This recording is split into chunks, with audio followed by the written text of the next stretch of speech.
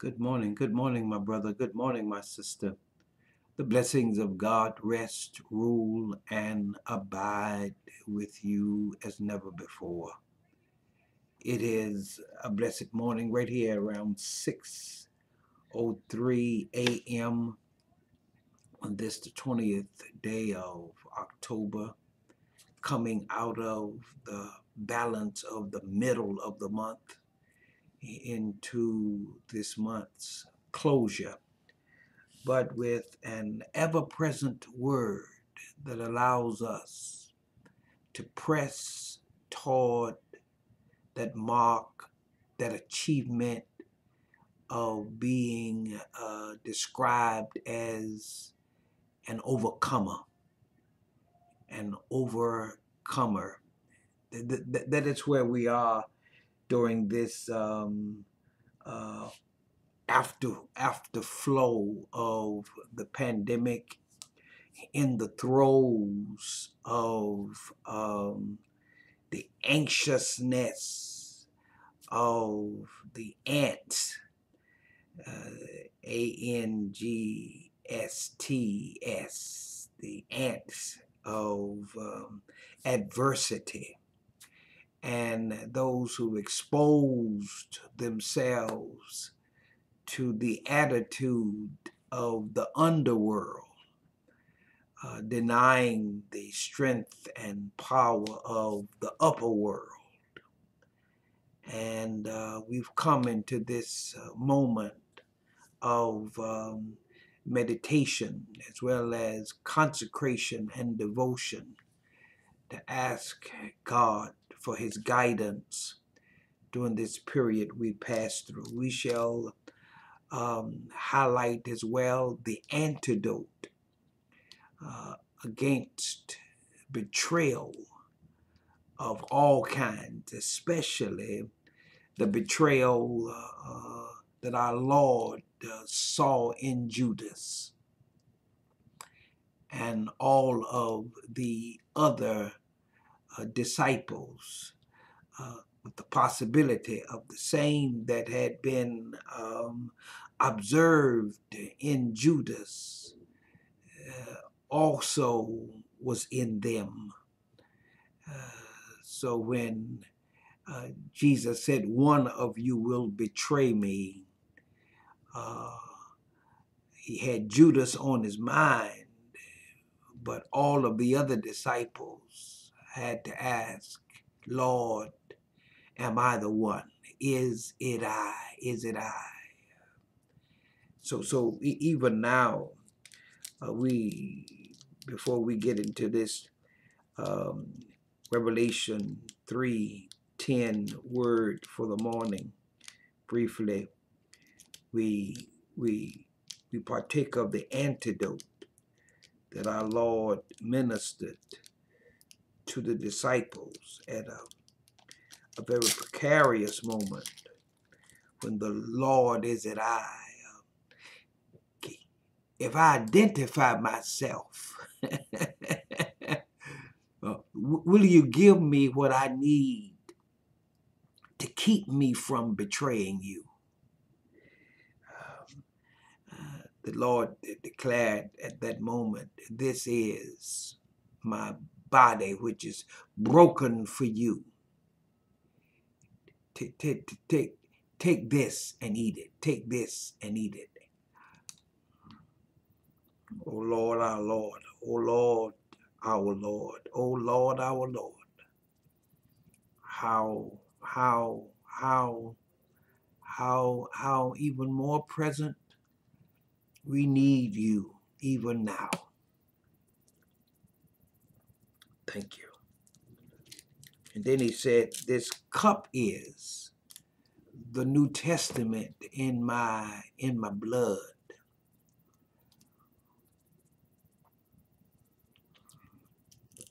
In the name, hallelujah, of the Father, in the name of the Son, in the name of the Holy Ghost, we enter into the resolution of betrayal. And pray, oh Lord, that this resolve shall lead, guide, and direct us into a place in you that allows us to walk with you, to talk with you, to become more like you, to reject and depress the possibility of betraying you and absorb us from that possibility, because we've come into relationship with you that keeps that possibility from occurring, and to provide the promise instead that comes from your sacrifice at Calvary. Hallelujah. That keeps us forever in the path of righteousness, we pray. Amen and amen. Revelation 3, verse 10 becomes a stronghold of strength. It becomes a place where the righteous can run and find shelter. Here's what it says from the lips of our Lord, because and when a and when a and when a sentence begins with such a word, because, here is the theme of being, from the causes that bring attack to your being, to what you enter into, what you are given from the body politic of possibilities, because the Lord enters this conversation by saying, I've already given you enough of me to keep you from the emptying of me out of the correspondence of your attitude, your way of life, your way of being, for the greater cause. I'm telling you to be what you need to be in me, and find in me that resting place that allows you to meet the causes of the times with the being that I know you need to be during these times. He says, because you have kept the word of my patience, the word of my patience,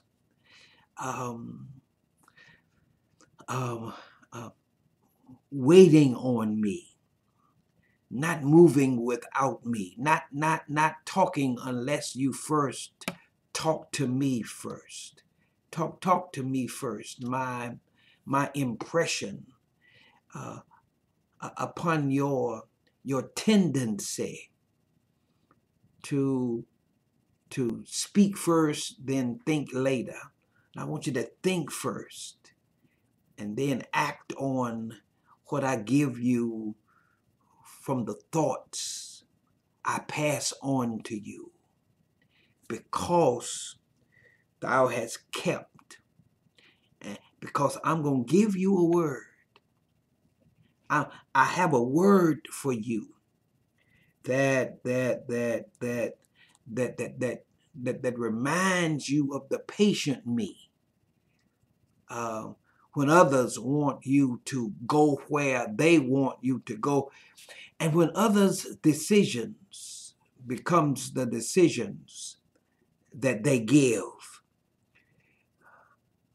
this patience that I'm asking you to have as my word, as my indicator that if you do this, I have something better for you for the course of life and living you're going through right now. And if you open one door of impatience or of waiting and violate what I've already given you, or you've substituted what I've given you with a not knowing exactly what to do, and in substituting, Satan has a way of riding in on my promise I've given you and upsetting the cart. But because he rolled in, I had enough to keep you from making a big mistake. Now go ahead on and shut that and shut that door you opened down. Shut that down. And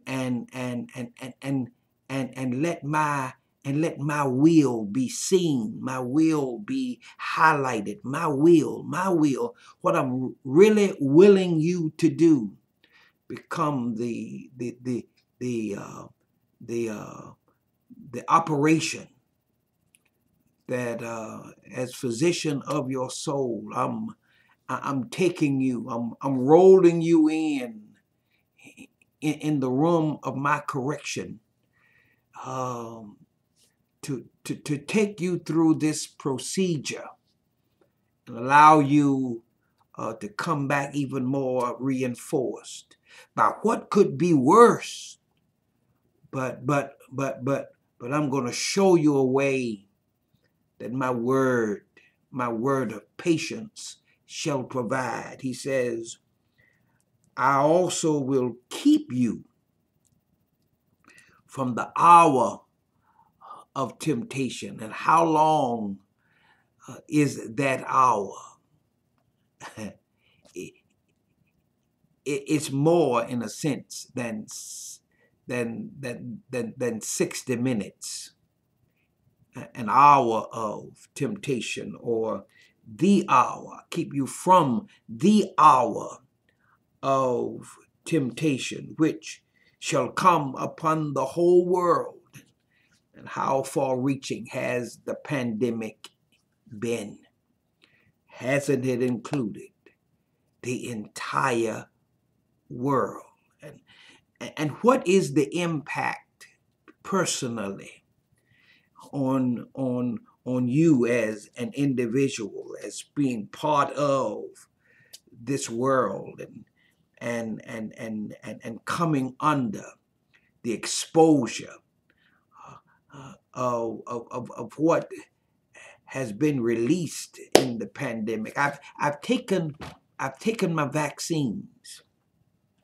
I've even in this season taken my flu shot. but beyond the physicality, part of the exposure to the whole world, what private word is the Lord going to keep us from, that his will shall bring satisfaction. Oh, to know the will of God and to set that will in motion as our defense attorney, our provider, our enabler, our security system that will, from the crown of our heads to the soles of our feet. I felt like I've been here before. I felt like I prayed this prayer.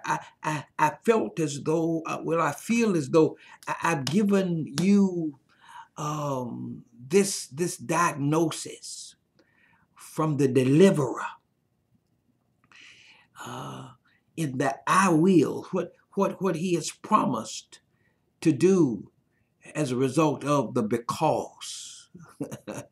Of the because thou hast kept the word of my patience. And here, in a sense, it seems as if the word of his patience and the will, his will operative in the face of temptation, are tag team partners. That there is no success for us if we don't keep each one of them. They walk in the footsteps of goodness on one side and mercy on the other side. Goodness and mercy shall follow me all the days of my life. So the word of his patience on one side, walking in the footsteps of goodness, it keeps us from the hour of temptation, as mercy does, walking in the footprint of that mercy that the Lord has for us. Goodness and mercy, they are following you. And my prayer for you today, my brother, to you today, my sister, is that you will renew your relationship with both goodness and mercy. And in so updating the arrangement that God has made for you and for me to be compensated and under the authority of and in sync with the keeping of his word of his word of patience, and him keeping us, the kept the word, and also on the other side, keeping us from the hour of temptation. So the kept and keep. As long as we keep this word of patience, keep that word of patience, and he will keep us from the hour of temptation that's coming upon the whole world. But to be kept from those slings and arrows of outrageous misfortune, we are able to abide in his fortune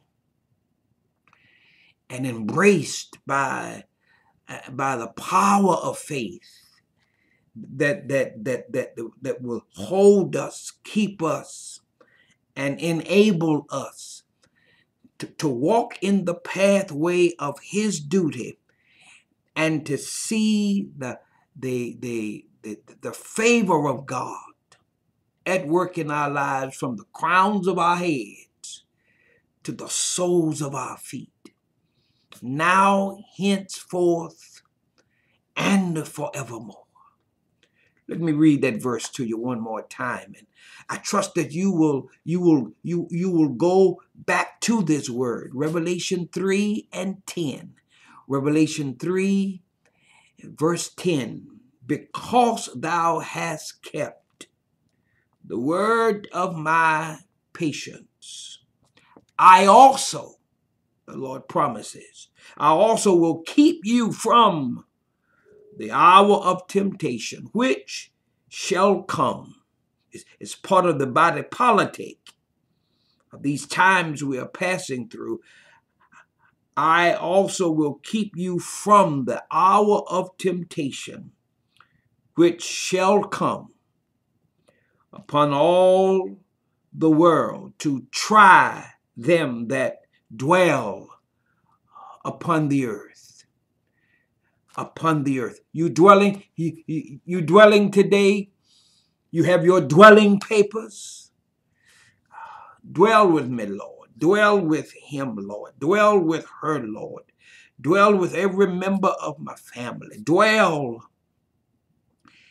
We shall dwell in the house of the Lord forever. And when we stop dwelling, give us a reason to dwell. When we forget the advantages of dwelling, because we've looked at, we've parted with those who have departed from the promises. Hear our prayer. Incline thine ear unto us. Flow in us through your blood and through your word and through your promise, from the crowns of our heads to the very soles of our feet. Keep us in the path of righteousness, we pray. And may we be wrapped, tied, and tangled in this proficient promise of the priority of our lives, the Lord Christ, from this early morning hour throughout this day. Hear our prayer. Hear our prayer. Hear our prayer. Keep an amen alive within us. Hallelujah. Oh Lord, we pray. In Jesus' name. God bless my brother. God bless my sister. God bless my brother. God bless my sister. Stay with the Lord.